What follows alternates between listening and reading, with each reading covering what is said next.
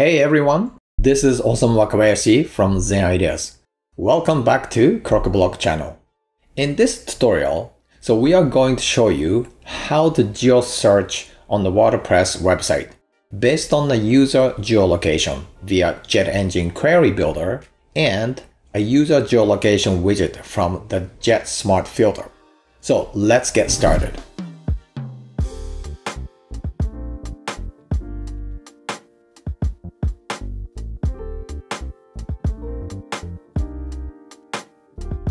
Now, before we begin, let me show you what you can achieve here.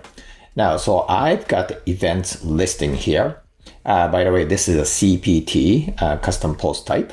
And then now go to Query Builder for the Geo Search here. So it looks like the preset location is Montreal. And then, the distance, this is the radius distance, okay? So any event shows 1,000 kilometers radius from Montreal. Okay, so let's just update. And then let's go to map here. Now, here's Montreal, and any events like 1,000 kilometers radius will show on the map here. So I got the 10 in Ottawa and 10 in Toronto. So by the way, distance from Ottawa to Toronto is about 500 kilometers, okay? Now, I live in Ottawa, this town, all right? So let's go back to query. Now, let's change this to 50 kilometers, okay? Hit update, and let's refresh here. Now, it shows only 50 kilometers radius from where I live, I located. So as you see here, that's in Ottawa, okay?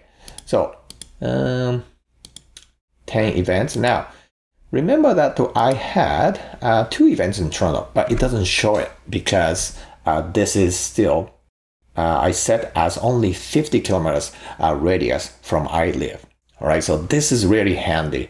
So I'll show you how to do this with JetEngine plugin. So let's get started.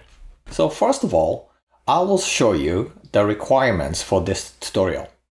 First, you need a JetEngine, and then map listing module enable, and a JetSmartFilter, and I use Elementor Page Builder. This is a free version. All right. First, you have to make sure to go to JetEngine and the map listings is enabled, and go to map settings, and I use Google Map. And make sure that you have to have API key is activated. And then the geocoding provider is Google. Right. Now, this meta field to preload. So I put the underscore address. So I'll show you why. And then let's go to JetEngine post type. Yeah, because this is an events listing. And under meta fields, I got the location here, address. So label, I just put the address, and then name ID underscore address, okay? And then here, object type is field, and then field type is map, right? So this name ID goes to map settings, and then here, meta field to preload.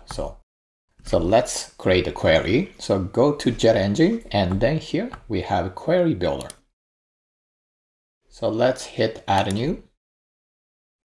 And then, I'm gonna just name it to map query. And then, query type is post query, and then post type. So I'm gonna pick events right here. And then post status, I'm gonna just hit the published. And one more thing, we got the Geo Search here. Now here, we can select the location here. So let's, I'm gonna hit, let's go to, okay, so I'm gonna just pick near Toronto area, okay? And then, address field. So remember that when I went to post type for event, address. So you need to just copy this name ID And then so you gotta paste on that, okay? And then distance, I'm gonna just pick 1000 and a unit kilometers.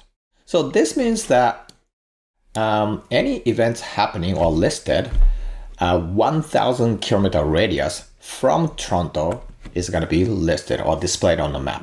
All right, so I'm gonna hit add query. So this is how you create map query. So that's easy, right? Now, so the next step is, so you need to have listing template for events or your CPT. So I have event listing already created previously. So that's the event and the event listing calendar here. So I'll quickly show that to you. I was using Elementor. So it's kind of simple template here. This is just the date and the month, and then a title and a location. And I think the organizer of the event should be here. All right, so you have to set this up first. Now, so let's go back to the dashboard.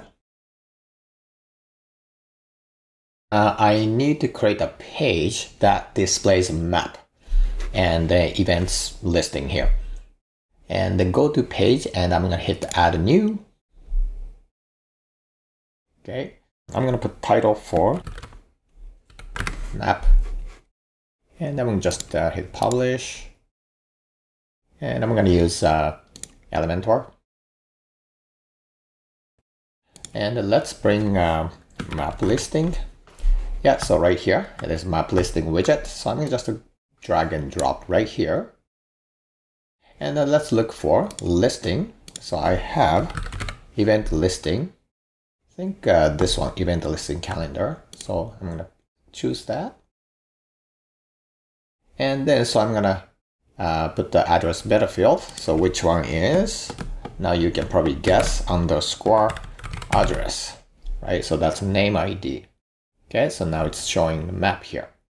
Now here you can change map height, post number. So, you know, I can probably put the more increase that number here, right? So now you see that. And then, but we're gonna be using a custom query for this. Okay, so click this and turn this on. And then, so I create a map query, right? So select this. Now, looks like I had a 12 total, so now 8 and 2. So let's go back to query builder. So I probably have to do something here. Now go back to query builder and then map query. So I think I have to go to pagination. Here we go. So post per page. I'm going to just show it all. So use kind of -1. So I'm going to just put like that here and then hit update. Okay, so let's refresh this page. Oops, I'm going to just hit update first and then try to refresh it. Yeah, okay, so that works here. All right.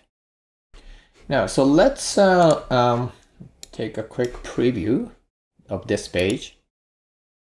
Now, so you see, remember that I selected the Toronto area and 1000 kilometers radius. Okay, so as I said, between Toronto and Ottawa, that's about 500. So this is working fine. Now, so let's go back to query builder and then Geo Search. Now, so I'm going to change this to 50 kilometers radius. All right, so hit update. And then, so go to map and then refresh it. Now, as you can see, I can just zoom in here. It's showing only Toronto. So this is the Toronto area. 2 events, right? So you got Toronto.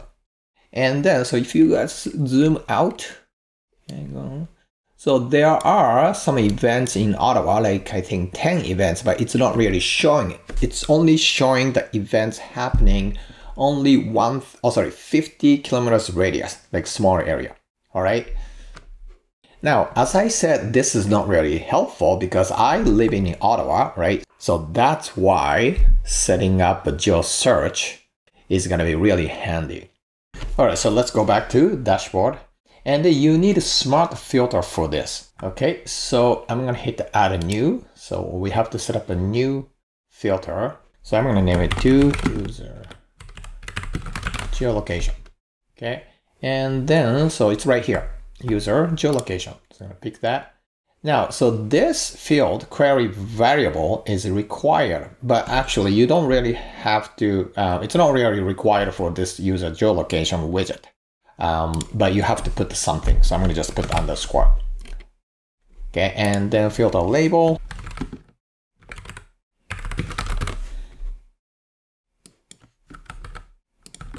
Okay, and then hit update. Okay, should be good. Now, so let's go to this event map page, editing page here, and then look for user geolocation. Okay, so I'm gonna just drag and drop. It doesn't really matter anywhere. It doesn't really show anything on the front end. And then so let's select the filter. Oh, actually, maybe I probably have to refresh this page.